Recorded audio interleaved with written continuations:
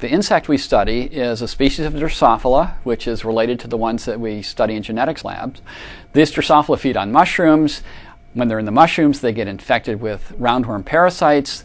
The roundworms grow inside the flies, sterilize them, unless the flies carry the bacteria which are called spiroplasma. And the spiroplasma have a big negative impact on these nematode parasites. What I found in the 1980s when I was studying these Drosophila, these insects in the field, was that virtually all parasitized flies were completely sterile. The nematodes just grow like mad. The flies are bursting with nematode offspring, hundreds to thousands of them. But what I found recently is that a large fraction of the flies that are parasitized by nematodes are fertile. The nematodes are much smaller, very few nematode offspring inside the flies, and the nematodes really look sick. So if the flies carry the spiroplasma, by some mechanism, we don't know yet, by some mechanism, the spiroplasma are having a big negative impact on the nematodes, which means the nematodes then cannot sterilize the flies.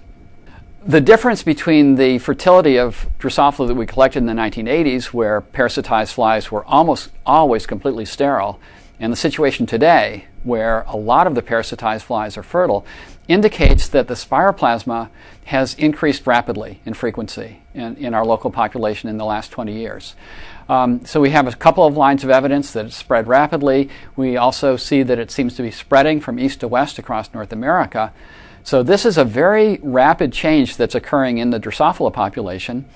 It's allowing them to become more resistant to these nematode parasites. But as I said before, it does not involve spread of a beneficial mutation in one of the genes of the fly. It's an increase in the frequency of infection by the spiroplasma symbionts. Okay, so how likely is it that these bacteria could have spread so rapidly? We actually calculated how fast the bacteria could spread through a population based on the benefit that they confer to the insects. And what we've seen in the wild is completely in accordance with this very rapid change in the frequency of infection by spiroplasma. So the rate at which this change occurred is consistent with all our field data. What's remarkable, I think, is that we were actually able to see this, that it actually occurred while we were out there looking at things. So it could well be that these sorts of changes are going on beneath the surface all the time. And with the modern techniques of using molecular PCR detection of bacteria, it could be that we'll see a lot more examples of rapid change like this. Adaptation by natural selection, as Darwin formulated this, requires three conditions.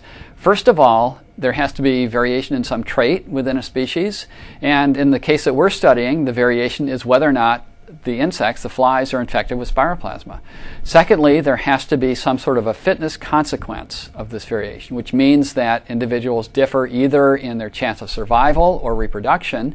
In our case, flies that carry spiroplasma, the bacterium, have greater fertility. They leave more offspring than the flies that don't carry spiroplasma. Finally, the third criterion for adaptation by natural selection is that the trait has to be heritable, which means there's a tendency for the trait to be passed on from parents to offspring. In our case, the spiroplasma are transmitted from infected female flies through the egg to their offspring. So even though there's no beneficial mutation involved in this, what there's variation in spiroplasma infection. And as a result of it meeting these conditions for adaptation by natural selection, the frequency of spiroplasma infection actually increases in the population and makes the population more fit to its environment.